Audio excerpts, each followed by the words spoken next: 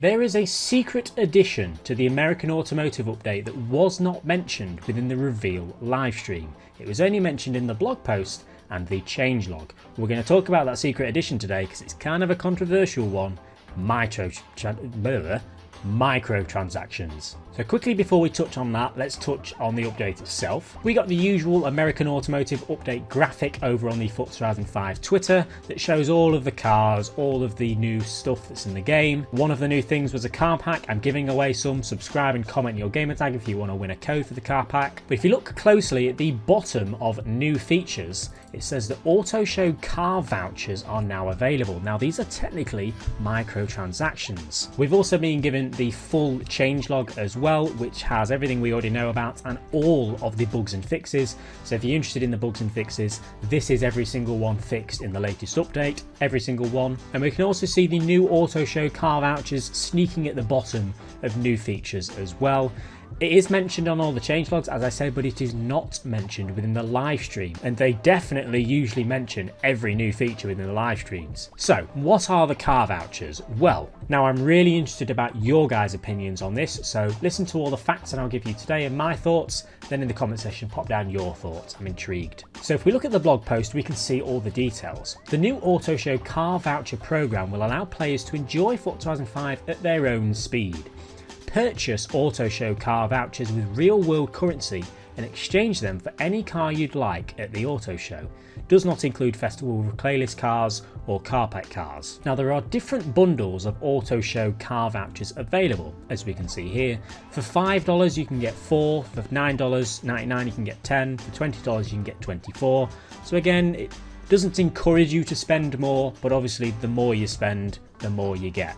And it is what it says on the tin. You get one car voucher and you can spend it and get any Auto Show car for free with that voucher. So it is, I guess it's a I can't even say that word today, microtransaction at the end of the day. That's what it is. And it is the first time that it's kind of been added in this way to a Horizon game, and it's controversial. I personally at first wasn't really too bothered. I thought, oh, I'm not interested in it.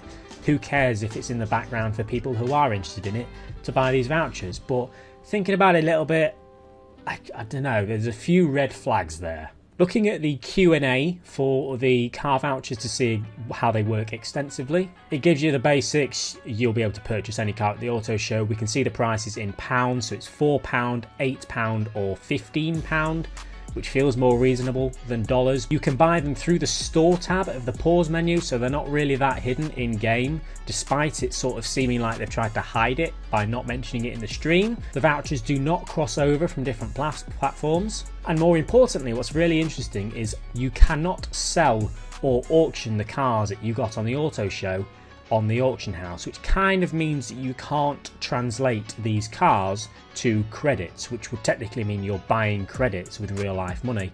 That's not the case. You can't do that. So I guess that's good in a way. They'll be linked to your account and you can't gift drop them and you can't auction house them. So there's no way of doing anything with that car other than having it. And I think, I'm not 100% sure if I'm correct on this, but I think if you remove the car from your garage, so delete it essentially, I think you get the voucher back. I might be wrong with that, don't quote me on that. If I'm wrong, I'll make sure to comment and say that I'm wrong. Now, in Playground Games' defense though, they have said the reason this wasn't mentioned and announced within the live stream is that because the people that watch the live streams are not the type of people that are going to need these car vouchers.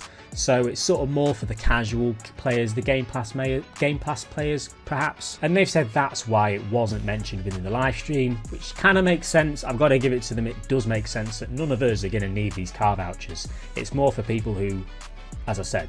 So I kind of get that, but it does make you wonder if they also didn't mention it just to avoid the backlash. And so I think if they announced this on stream, it would have got a bit of backlash. Do you know what I mean? So maybe it's a bit of both, but I think Playground Games' reasoning makes sense because there's nobody watching this who's going to need these vouchers, surely. But what worries me about this is if there are a lot of Game Pass people out there, a lot of casuals that do buy these vouchers, it will give Playground Games another revenue source which might be considerably larger than the car pack revenue sources they get, and they might be tempted in the future for, let's say, Horizon 6 to inflate the prices of cars, houses, whatever we can buy in that game, to then encourage people to have to buy the vouchers because that revenue is just so tempting. Do you know what I mean? Might be talking out my rear end here, but these are just possibilities, and I think maybe the game was just better off without them. We have to remember that Horizon 5 is 2 years old. The updates we get are free.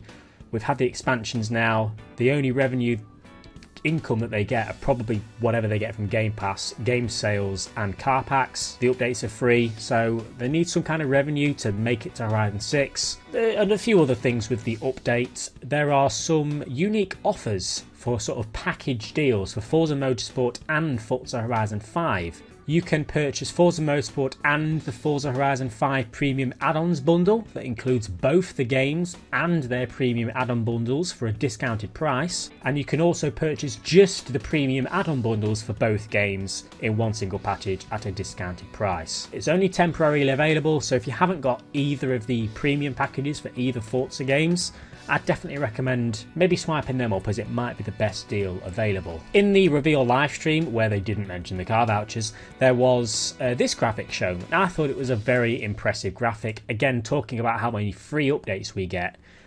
99% of the stuff on this screen was free. 255 cars since the game's launch. 119 rims.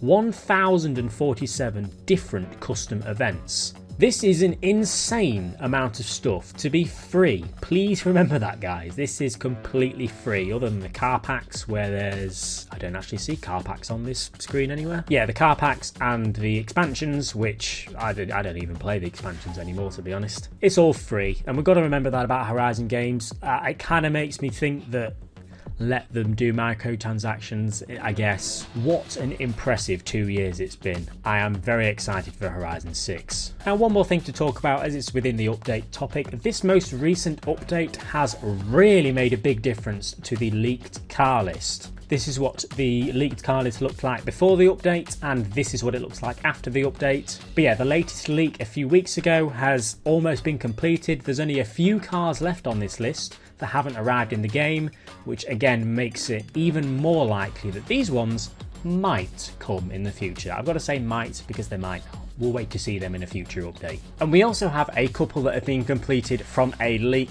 ages ago, almost 2 years ago. These ones over on the left hand side here.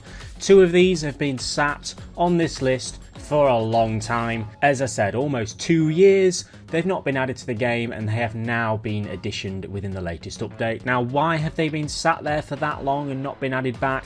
I can't answer that. Maybe it was licensing issues, or maybe they were waiting for the American Automotive update. But it does go to show that any cars that are black on this list could still come at any point, or they might not come at any point. You never know. Anyway, guys, leave a like if you've enjoyed, subscribe if you haven't already for more content like this. Bye bye.